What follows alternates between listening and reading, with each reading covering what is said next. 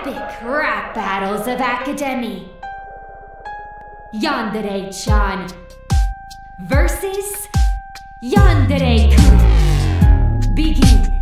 Trying to steal my senpai? Who do you think you're dealing with? If you try and take him, just know I have a knife at home with your name on it. I'm the hero of this story, you're the fanboy wannabe. But if you really want to fight, then please try and beat me. There are many things that I can do that you would never dare. I doubt you'd have the courage to take and claim senpai's underwear, or tie a rival to a chair and make her wish she was never born. So drop the act and leave, I'm sure you're missing some freaky cable porn. It's funny how the world is so enamored with your position that only a girl can fill your part for a story's true fruition. But you see, let me tell you about Rule 63. All characters have an opposite sex counterpart. Like me, I'm the guy you don't want to mess with, so you better run and hide. I'll laugh my ass off as I slit your throat open and watch you die. It's not like senpai will miss you, since he'll just end up loving me.